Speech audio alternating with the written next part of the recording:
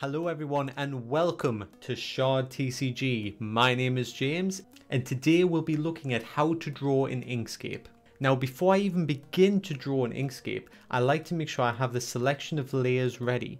Template, because if you know the channel, you know I like to make cards, so I've got a card template so I know I can fit the creature in the right space. So for a lot of people, you're not going to need that. After that we have lines for obviously line work. Sketch for any circles or anything beforehand, so because if you know me, you know I like my circles. I like to draw with circles. Let's bring it down, center it there.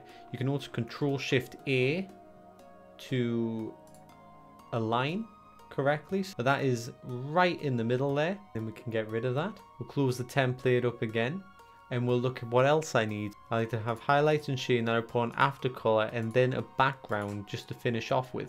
So the first thing I do is the sketch. Like I say, so we've got this circle here, and today we're going to be making an order element golem. So actually what I'm going to do is actually elongate that one. We're going to go for a simpler design today as well, just so we can show mirroring. And then what we'll do is we'll copy, Control C, Control V. Duplicate was just Control D. That'll copy it exactly at the point it was at.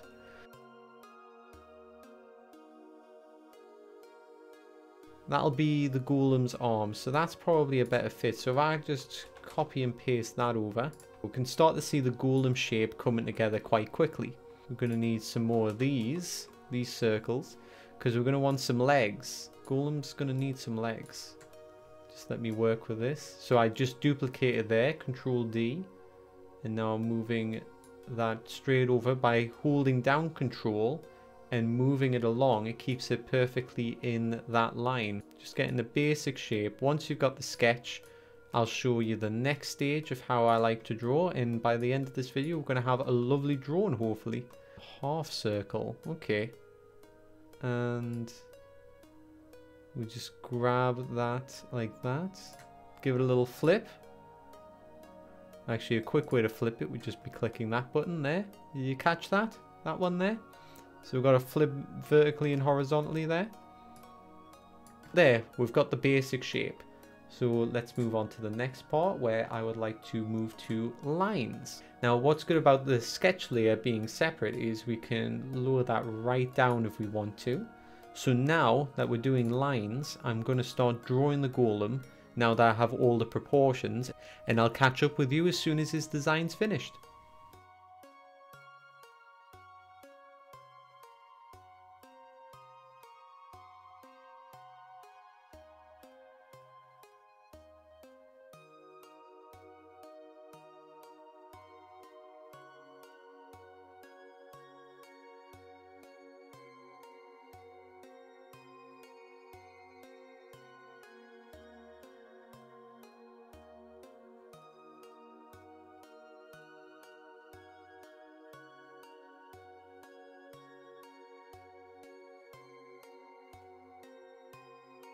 And now we duplicate that, give it a flip, slide it over. It's a little bit of a cheat, but you know, it saves us the time. I don't normally do perfectly mirrored creatures, but you also get away with it with golems. With artificial creatures and things, they can be perfectly mirrored. With more natural creatures, you can't really get away with it. So there we have our golem design now. He's mostly based on circles there. What's bothering me is just needs a little curve on those shoes. There we go. So now it's not perfectly mirrored because those two lines aren't the same. So our heavy armor golem is looking quite good. Now we're going to move on to add color. That's the next thing I like to do. So we click on the color. We click on the bezier tool. Now I have been using the bezier tool with the ellipse to get the drawing. And so now I'm going to change that from ellipse to none. So now you get this. And what we can do with this is if we Control Shift F, we have the fill and stroke. So we take away the stroke and we add a fill, and this is how I add color, which is a bit of a complicated way. There is a way to like paint bucket it, but it never seems to work right for me, because if I do that, I don't get. There we go, I managed to fill that. So that means I've completely sealed all the edges. But you get these slight imperfections like this as well. I know you can adjust some of the settings, but I always think spend a bit more time on it and do it right. Follow this along here, like so. And I'll go, right, I want that just there. Because sometimes I don't want my lines to join up either. I like my lines to stay apart. It gives it that rough sketch style that I like. So I mean, you can always use the bucket as an alternative, but this is how I like to do it. Maybe it's the hard way, but it's my way. Okay, and then we just follow that. And it's also good practice, really gets you used to how much and how little to adjust these handles to get some weird shapes. And then we connect them up. We add a flat color, take away the stroke, and for this guy I think we're gonna go with a saturated yellow. Now actually what else I would like to do is just add a little bit more detail to the golem before we add all this color. So I'll be back in just a minute, and we're back, and you can see that I've just added these little bits of trim here, here, here. And we can make that gold and nice, and it'll really pop, right? So now we go back from ellipse to none, and we add a little bit of trim. Now what I've realized I've done, which is a really good lesson to teach people, is make sure that you're on the correct layer when you start drawing lines again. So if I do that, you can see those lines still exist. So that's my mistake. I'm going to do a quick fix now. What we gotta do is select the line like so, and move to lines, and it's fixed, right? So I'm just going to do that with everything now just to fix it. Okay guys, I'm just going to add all the color to the rest of this, and then I'm going to come back for the next step, which is shading. Okay, so now that we have the color added to the golem, we can start to see the light towards the end of the tunnel. We're almost done. We just need to add some shading. But before I go on to the shading process, I just want to show how I do the blurred eyes. It's a relatively basic thing, but not everybody knows these little tricks, so I'm just going to show it just in case. Right, so as you can see, I've added one eye here. Simple shape. So what we want to do with this is just give it a blur. The option's already there. You've got different blend options, but we just need the normal blur today. So it's up to you how much you want to blur. About that much will do. 26.7, so about 25%. Then we want to Control D to duplicate it and change it to white. And just shrink that down a little bit. Now if you Control and Shift while moving, then everything stays the same. Or it's just Shift actually, I think. Oh no, because if you do that, oh, start to do some funky stuff. Okay, so Control and Shift. Control keeps the same size and Shift keeps the same position. So that does that. Add a little bit more blur just so it blends in a bit easier. And then hold down Shift and just get both of them there. That stops you moving any of the other colors, because if you click there, it's going to pull everything aside. You want to duplicate that. You want to give it a flip. You want to move it over to the other side. Yeah, so that's just a quick step on how to blur. Very basic, but some people might not know. Right, so now onto the shading process. I have done a whole video on shading. I'll put that in one of the link cards in the top right corner now. Feel free to check that out. But I'm just going to briefly go over it in this video. So shading is relatively the same as coloring. We want the Bezier tool again. This is our favorite friend. We want to go to shading. You want to make sure the shading layer is above the color layer. And then you just want to add a bit of shadow. So if I do this to here, like so, I tend to like my shading source to come from this direction. That's normally how I do my light source. So which means everything on this side tends to be shadow. So with this, that would mean that, let's see, we curve that into there. There'll be, I imagine there'll be a slight ridge there, like so. So bring that up to there. Now this might have a little lip. So the shadow would follow into that, like that. We'll go around that because we don't want to shade in the eyes. And okay, and then we take that and then we follow this line up.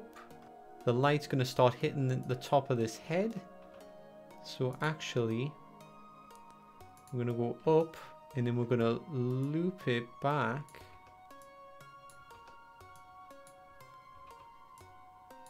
Get it right. And I like to do a little, I like it to come back and join like that so you can see the light radius would hit this spot here.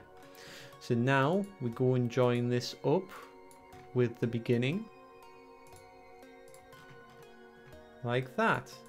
We add the shadow, so we want that not completely black, about a 5, and then we want it to be like a nice, not a deep blue, just a saturated blue. We want to be able to tell it's got some blue in it though. So that looks good, just a subtle blue. So now when it comes to the layer, once we've finished everything here, we would lower the opacity to what we would like, which means any little intricate details that we've added will still show up once we lower the opacity. Like so. So there's the head. I'm going to do the rest and we'll see the final result. Okay, so now that we've finished the shading, you can see at the moment that the shadow and the light really contrasts each other. So what we're going to do is, like I said before, is just lower the opacity. Now it depends on the picture for how low you want it. You can have it like very, very faint. You could have it very, very deep. Seems very menacing. Normally go for somewhere between 50% to about 90, depending on how edgy you want to be. So let's settle on a nice 80. Should we say an 80? 80 looks good. Right, so I'm just going to briefly go over why I added shadow to certain areas just to explain it a bit better for people who are new to shading.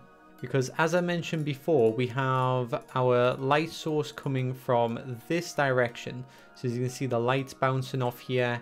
It's casting a shadow where the arm is starting to curve, which means underneath we're going to have some dramatic shadow, and then we're going to have this light being revealed.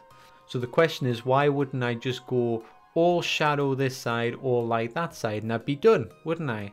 Well, it would look flat. It's not a flat picture. You have to picture where the 3D is coming from. So this leg is sticking out slightly. So as the shadow, so as the light is shining through, we can see a little bit of the light just sticking out from this armor. So we can see that. We can see a bit of light shining off the hands. We can see the light just casting itself on there, just casting itself on there. And see that this hand, because this arm is over here, it is mostly engulfed in shadow, but the thumb is just sticking out, so we can just catch some light coming right in the center of the thumb, or so it looks. I was wanting to make the gold parts look like they're protruding, so we have a little bit of light shining on the gold. We also have the gold casting some shadow here and there.